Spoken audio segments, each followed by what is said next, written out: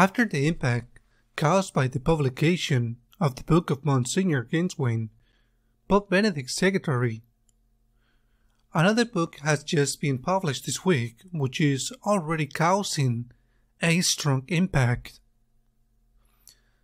The author of this book is none other than Pope Benedict himself. It is posthumous work. It is a book that collects the articles, the theological writings that the Pope has been writing while he was a pontific emeritus, that is to say, the almost 10 years since he presented his resignation until very shortly before his death. It is a book whose title is linked to the first one that he made him known as a promising young German theologian, who was already then looking to set to become a great figure in the church thinking. If that one was entitled Introduction to Christianity, this one is entitled What is Christianity? It is a book that should certainly be read calmly because, like all of the Pope Benedict's works, it is profound and worth looking at almost word by word. But the first question that is drawing the most powerful attention at the moment is why did the Pope deliberately wanted the book not to be published until after his death. Perhaps some will think that this was a delicate gesture, a detail on the part of the pontiff, of the Pope Emeritus, so as not to interfere in the government of his successor, Pope Francis. I am sure that this has also influenced, but according to the editor of the book, that is to say to the person to whom Benedict entrusted the documents he'd been reading so he could edit them, work with them, and publish them, Elio Guerriero, according to him, there is an even stronger motive than this delicacy with his successor. Elio Guerriero says, he writes in the introduction to the book, in the prologue, that he has a letter from the Pope Benedict explaining why he did not want this work to see the light of the day after his death. In this letter, among other things, the late Pope says, for my part, I no longer want to publish anything. The theory of the art circles hostile to the German is so strong that the appearance of any word of mine immediately provokes a murderous uproar in them. I want to spare myself and Christianity from this. The word used by Elio Guerriero in the translation of this letter of this text, where Benedict commissioned him to edit the book, is bocciare, an Italian word, bocciare, which can be translated in various words: uproar, clamor, even perhaps scandals. But what is most significant is the other word that accompanies it, murder. It is murderous clamor. It is murderous uproar. That is to say, it is something that it is expressed, uproar, clamor, but it reflects what is in the heart. It reflects something deeper. It reflects murderous clamor, a murderous hatred, murderous clamor. Was Benedict exaggerating when he said this? When he said that he did not want more trouble, more scandals, more manifestations of hatred against him? Was he exaggerating? Not at all.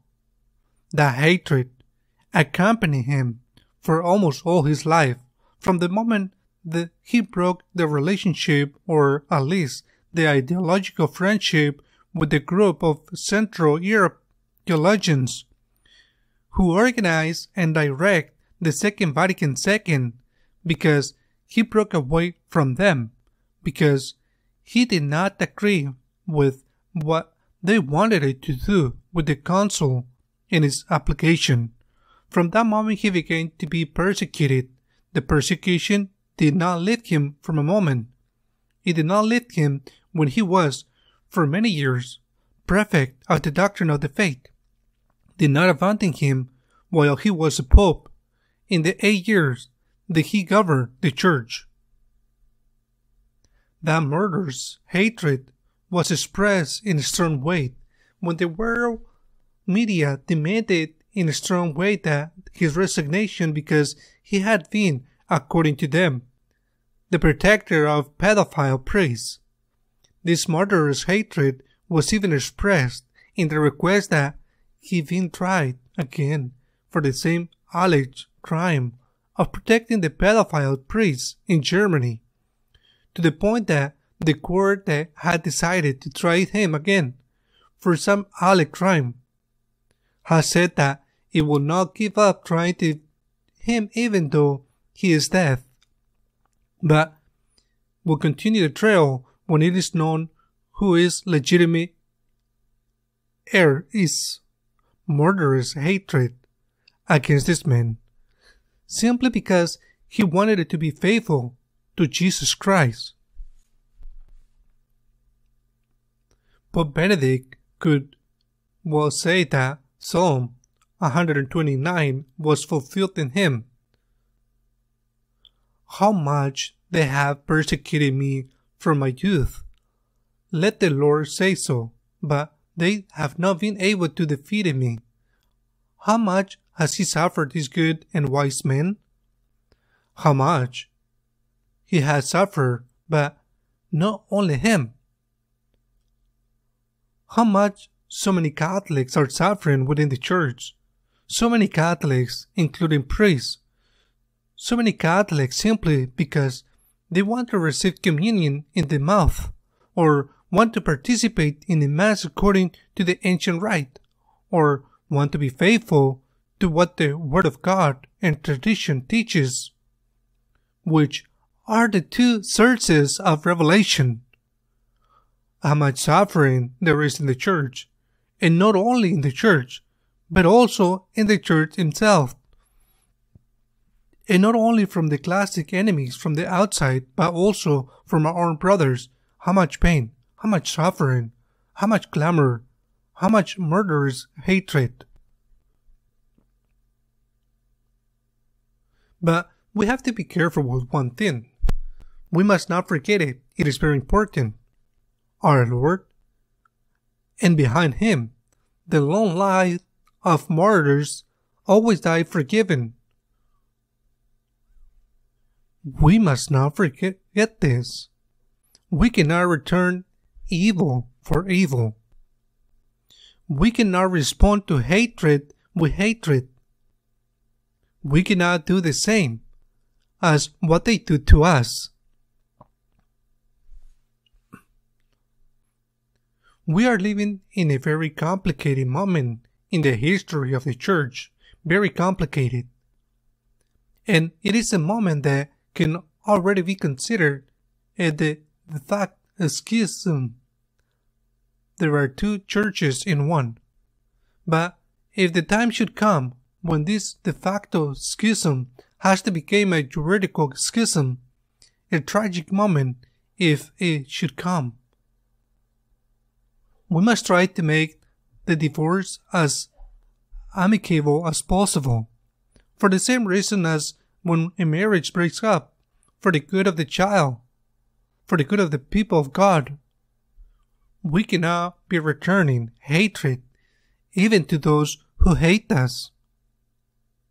And in a special way, I say certainly we cannot do with Pope Francis what they have done with Pope Benedict.